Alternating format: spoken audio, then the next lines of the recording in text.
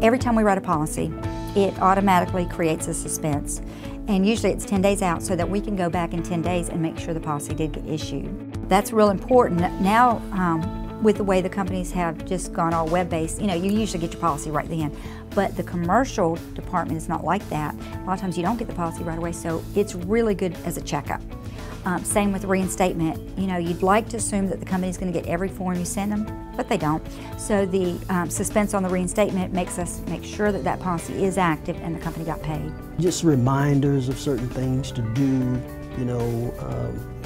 endorsements, certificates of insurance, renewals, those kinds of things. I mean, it can be used in a number of different fashions. A great feature, great feature. We use it a lot, not only to contact our clientele, but to remind us of things we personally need to do maybe in-house.